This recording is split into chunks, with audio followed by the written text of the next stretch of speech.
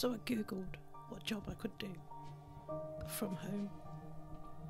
The most popular was selling feet pics.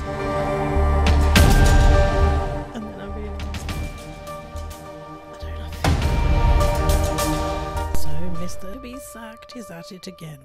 Any disabled person can still find a job. There's a job for everybody, and also it will make us happy. Because living on PIP and benefits is a lifestyle choice. I did not choose this lifestyle. I did not choose to have no money and pay for food, nappies and care instead of going to work, where actually I loved my job. I absolutely love my job, and before anybody says go back to your job, it's 8 flights of stairs in a wheelchair with no lift, 8 flights of stairs.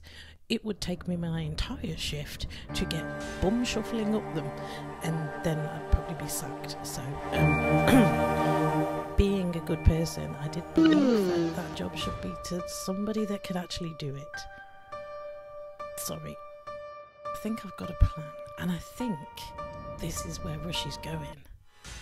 You know when you drive down the motorway and you see all these workers usually standing about, they're not really doing anything, and anyway, so you know them, and they dig the road, and they're supposed to like fill in potholes and make new roundabouts. Now, yes, I know, before you say anything, I can't do that job. I know that because I'm in a wheelchair and I can barely move, and I've got one leg that really doesn't work.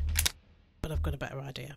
Okay, so I can't be the builder, I can't be the road workman, I know that, but I could be a cone.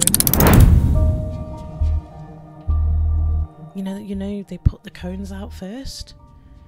Instead of using cones, use disabled people.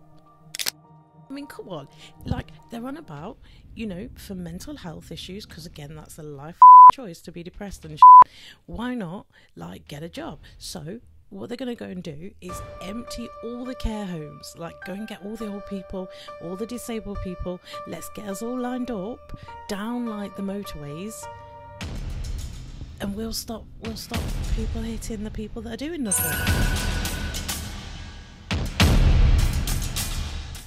Yeah, so I'm going to apply to be a cone.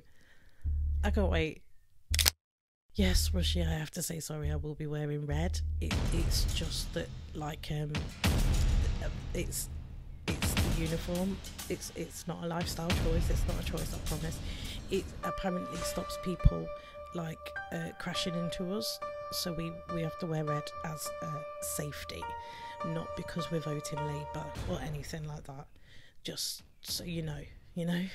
And I've even said, because my upper body, I'm quite strong upper body-ish, so I could hold one of the flashy beacons, the flashy ones. I could be one of the flashy ones, so I could stand there and sit there with my flashy beacon. Boop, boop, boop, boop, boop, boop, boop, boop. I don't know how much they get paid though.